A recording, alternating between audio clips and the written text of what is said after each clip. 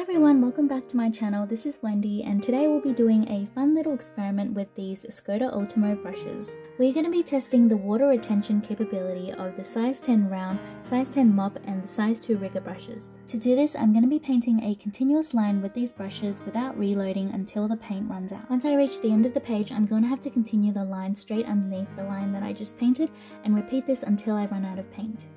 First up, we're testing the size 10 round brush. So for this experiment, the pressure that I'm applying while painting these lines is going to be consistent with how I normally use brushes of this size, and I'm going to be doing the same across all of the 3 brushes. This size 10 round brush was able to draw a solid continuous line up to about 65 centimeters, and then from there on you're pretty much getting more of a dry brushed effect as it starts to run out of paint until it eventually cannot deposit any more paint at about 125 centimeters.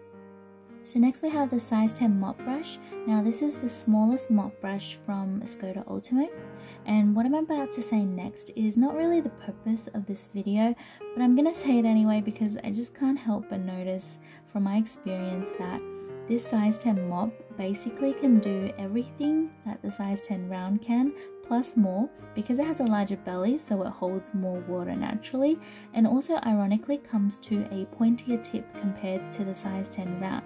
So personally for me this is kind of a no-brainer as to which brush I'd choose if I could only have one.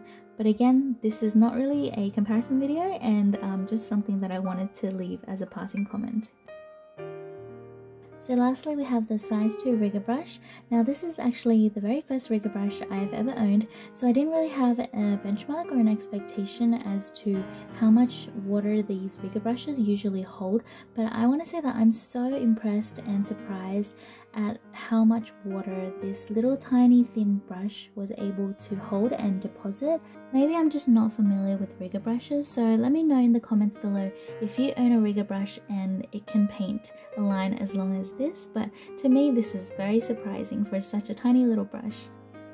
So before I show you the results of all 3 brushes, I want to reiterate that the purpose of this experiment was to test the water retention properties of these synthetic squirrel brushes, and for me personally I feel like they have really excelled in that aspect based on the long lines I've been able to paint without reloading the brush. But of course I'll let you make up your own mind as well once you see the results right now, and let me know in the comments below if there's another brush that you would like me to do a similar experiment with, and I'll talk to you very soon in the next video. Bye!